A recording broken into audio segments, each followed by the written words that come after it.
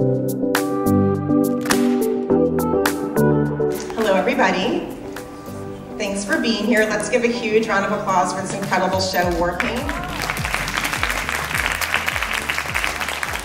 It's so incredible to celebrate beauty on Broadway.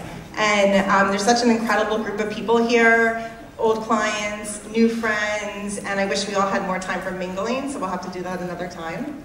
My name is Jodi Katz. I'm the founder and creative director of Base Beauty Creative Agency. This year marks our 10th year in business. I will be moderating tonight's star-studded panel. We are delighted to be joined by Laura Geller, founder of Laura Geller New York. Ukonwa Ojo, Senior Vice President, CoverGirl. Catherine Zuber, Tony Award-winning costume designer of War Paint. And Christina Bennett, Senior Director of Global Public Relations, Elizabeth Arden. We are here tonight to honor beauty pioneers of yesterday with industry pioneers of today. Base Beauty's job is to shine a spotlight on beauty brands. So when this opportunity to work with War Paint came around, we just couldn't resist. It is so cool to celebrate beauty on Broadway. As an entrepreneur in the beauty industry, I strongly connect with many of War Paint's timeless themes. Most especially, its focus on navigating life-work balance. I started my business 10 years ago to own how I spend my time, but as the show shined a light on exactly how challenging it truly is to achieve a sense of balance. The show also magnifies the seduction of growing a business and the challenges of facing the competition. These are topics that give me FOMO, and they test my grace and patience daily. In our podcast series, Where Brains Meet Beauty, I discuss the same themes one-on-one with beauty execs. This makes tonight really, really special because this is like a souped-up version of our podcast. I'm so excited to hear about how the show's themes impact our panelists. Let's start the conversation with a question that I have for all of you. We'll start with Laura. The beauty industry is fueled by passion. This was clear from our characters' approach to their work. Why beauty for you? I think it was fueled by rivalry, actually, and I think it really worked. I think beauty is just, when you think about beauty, and you think about how this show could propel so much interest, I think it really is an art. It's a different kind of art, but I believe that every single woman, no matter who she is, what walk of life, wants to be involved in it some way. As an example, like my clients through the years, even if they would come into my store back in the day and say that they're natural and they don't wear a lot of makeup, they still collected a ton of makeup. So I went into the business because I was infatuated with how it can be so transformative. I think you saw a lot of that tonight. And it really transformed my life. And that was what really fueled me for wanting to go into this from a very young age. Thank you. Hard question, why beauty? I think for me, I'm the daughter of a fashion designer. And so fashion and beauty really was part of my entire life. And it really started just from wanting to be like my mom. And just watching her be infatuated with beauty and with fashion. And now I'm actually new to the beauty industry. I joined about 6 months ago. And for me, it feels great to have my professional work line up with my personal passion. And I feel very privileged to be part of an industry that just helps women feel awesome about themselves every day. Like, it really is a privilege, and I love it. I really do. I'm a costume designer, and I'm very excited to be working on a project that is about beauty, but a lot of times costume design is about other elements, and sometimes it's dramatic or sad or funny, and it's not always about beauty. But this has been a joy in that it is celebrating the art of artifice, and as Helena Rubinstein says, there are no ugly women, just lazy ones. I think that's such a charming statement, and it's wonderful to bring beauty into the world. So, yeah, I'm a little different, I think.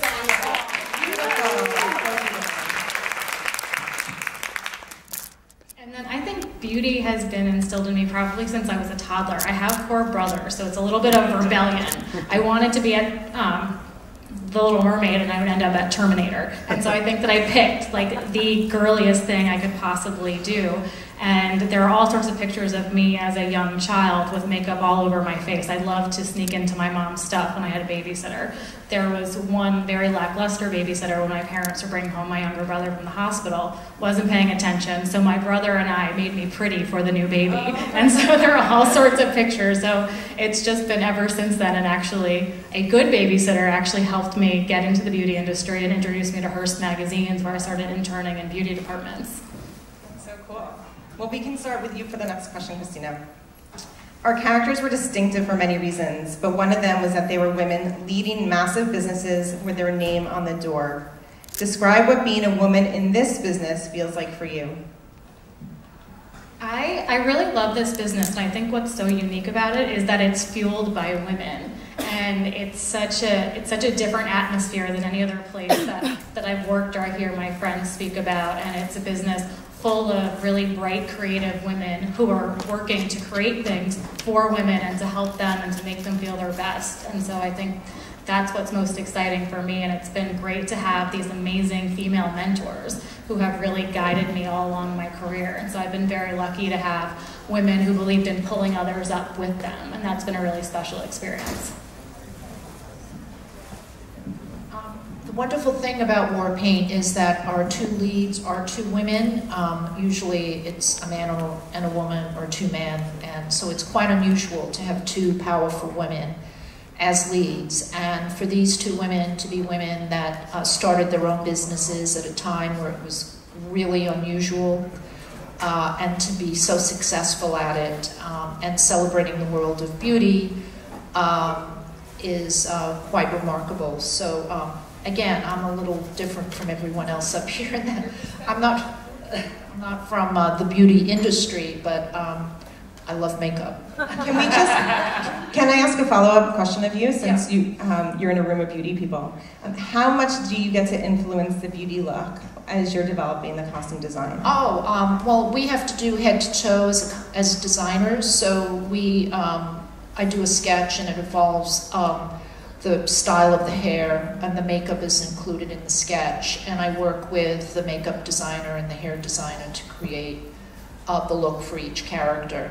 And sometimes in costume design it's intentionally not beautiful. Sometimes it should be maybe a little overdone or underdone, or that's part of the charm. It's not always perfection. But again, in this particular project, it was wonderful to celebrate the striving for perfection, even if people don't always achieve it. I thought the women was so boss. It was awesome.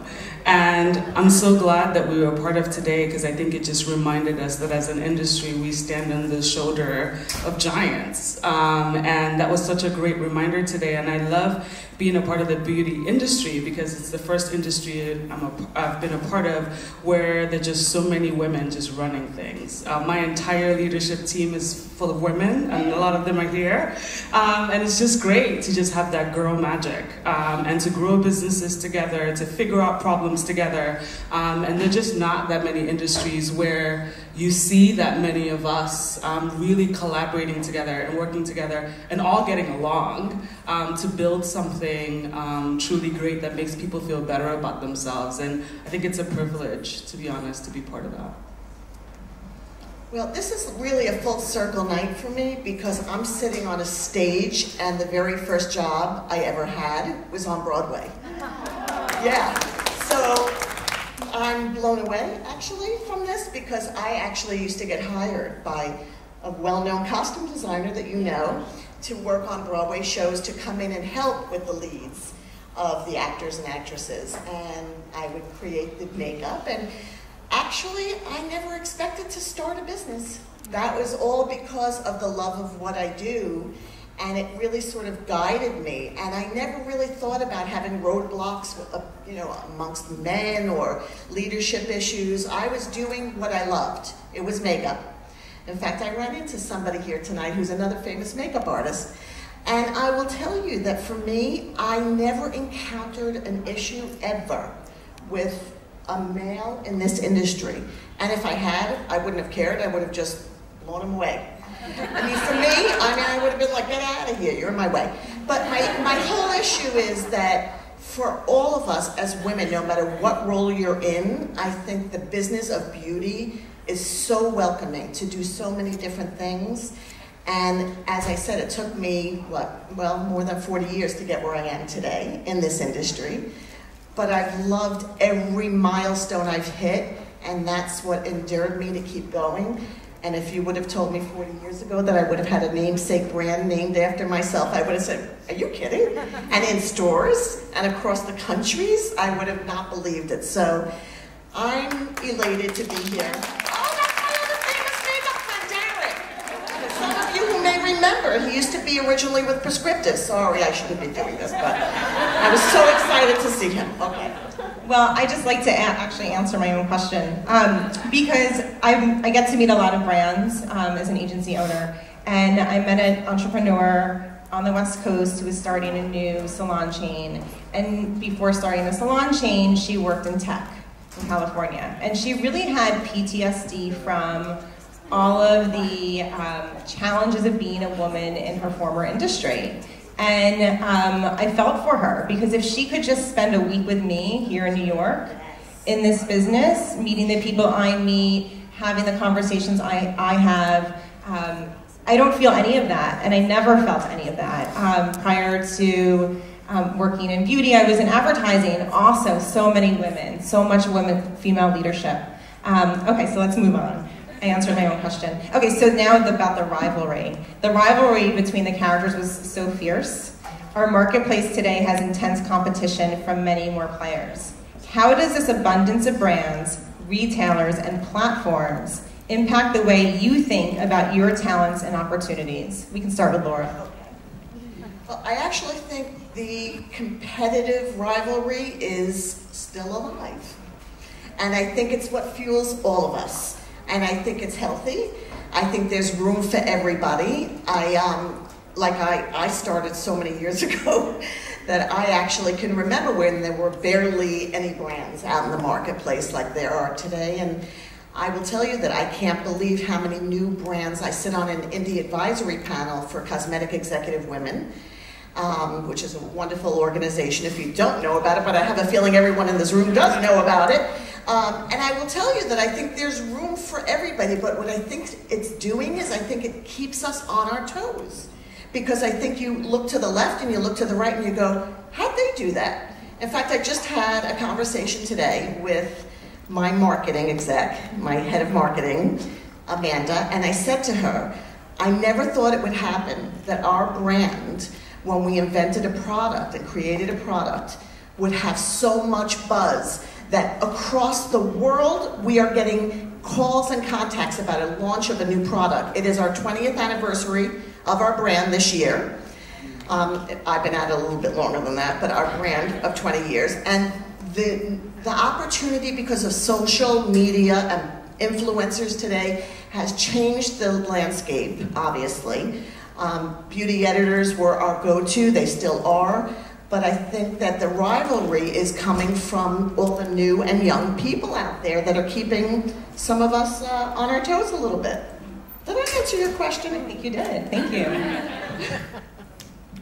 Competition, I think competition is healthy. I think it keeps you on your toes. I think it keeps you listening. And if anything that we learned from watching the show today, which is actually really true, about what we do is we have to become obsessed with listening to the actual consumers and not to each other. Because I think we can become so obsessed with each other and keeping up with each other that we can lose sight of the very people that we exist to make happy or we exist to delight. And so I guess the lesson for me is to learn as much as we can from each other and be challenged and be pushed by each other, but at the end of the day, our jobs, my job, is to make whomever it is that chooses CoverGirl to feel like they made a really great choice. And in that little moment, whether it's with a lipstick or with a highlighter or with a smoky eye, to make her feel a little bit better and to feel beautiful in whatever way she defines that. And if I can keep my focus on that, it's so easy to not be distracted, I think, by competition. Well, given such beautiful answers, I think that in our production, that the rivalry between the two women is one rivalry. There's also the rivalry between the man in the story about who is the most effective advertising executive within the company. There's also the rivalry with the passing of time, of how when Revson comes into the picture, and the moving forward of a youth market and marketing, that they had rivalries within themselves of hanging on to a world that no longer was in existence in terms of the marketplace.